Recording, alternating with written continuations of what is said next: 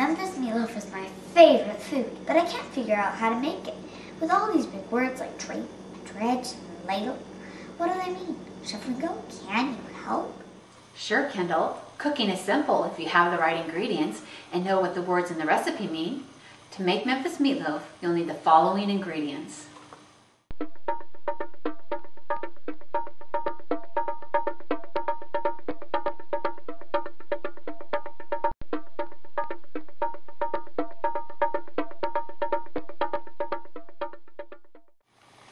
Alright, let's get started.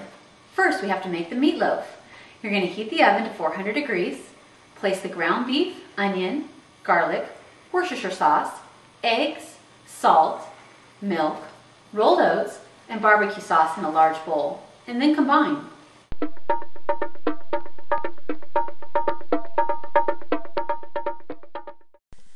Line a loaf pan with parchment paper and fill with meatloaf. Flip the loaf pan onto the baking tray.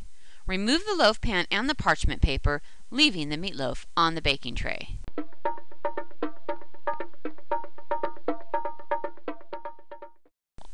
Then drape the bacon slices over the top of the meatloaf, bake for 30 minutes at 400 degrees, reduce heat to 350 degrees, and cook for 30 minutes or until done.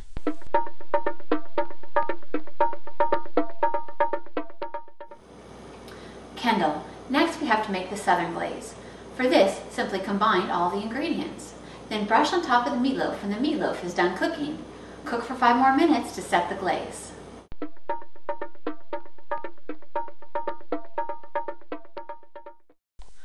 Okay, now we need to peel and then boil the potatoes until they are tender. Then mix them with butter and milk and mash until all the lumps are gone.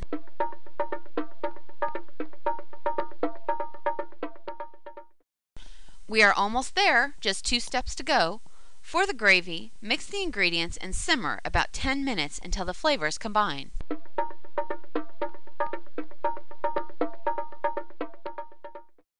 Now the last step before we get to enjoy our meatloaf. To make the fried shaved onions, we dredge the onion shavings in flour mixed with seasoned salt and deep fry until golden brown.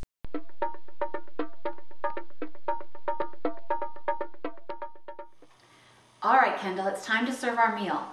We will place a portion of the mashed potatoes in the center of each plate. Then arrange a slice of meatloaf on top of the mashed potatoes. Ladle the gravy over the slices of meatloaf.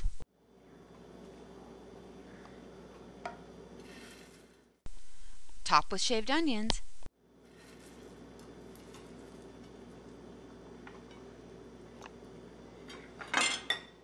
Then enjoy.